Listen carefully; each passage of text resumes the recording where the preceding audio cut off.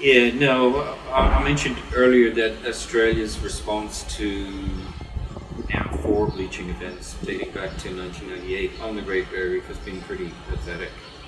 So I think because of public pressure, and I'd like to think we contributed to that by speaking out about what's happening to the Great Barrier Reef, there has been significant response by the government. But many people, including myself, are very skeptical about the nature of that. So logically, if climate change is the #1 impact on the Great Barrier Reef, you deal with climate change, but that's not what's been happening.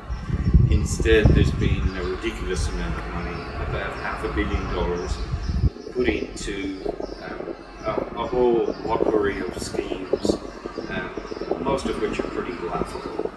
So there's a scheme to put fans on one reef near Cairns to try and cool 1 hectare of it.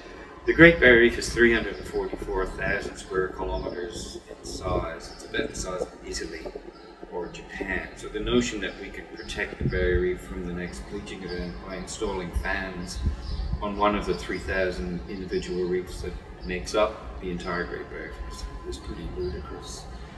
They're also putting money into floating sunscreen for corals. That's a chemical that floats on the surface and shades the corals underneath. The problem with that is something called waves and currents, and of course the sunscreen breaks down.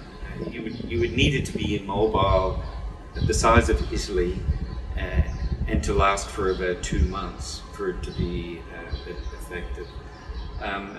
An awful lot of money is also going into attempts to control crown of thorns starfish by injecting them with poison one at a time. And that's completely ineffective. Those programs have been in place now for 5 or more years, and we still have out of control outbreaks of crown of thorns throughout the entire Great Barrier Reef. They can't be controlled. It's like running after a plague of locusts with a butterfly net. The root cause of those outbreaks is runoff of pollutants from land that provide more food, phytoplankton, for the juvenile starfish. That's what we should be doing. So the root causes of the problems of the Great Barrier Reef are pollutants running off from agricultural land, which we can deal with, and climate change. And that's the elephant in the room, which Australia is refusing to deal with.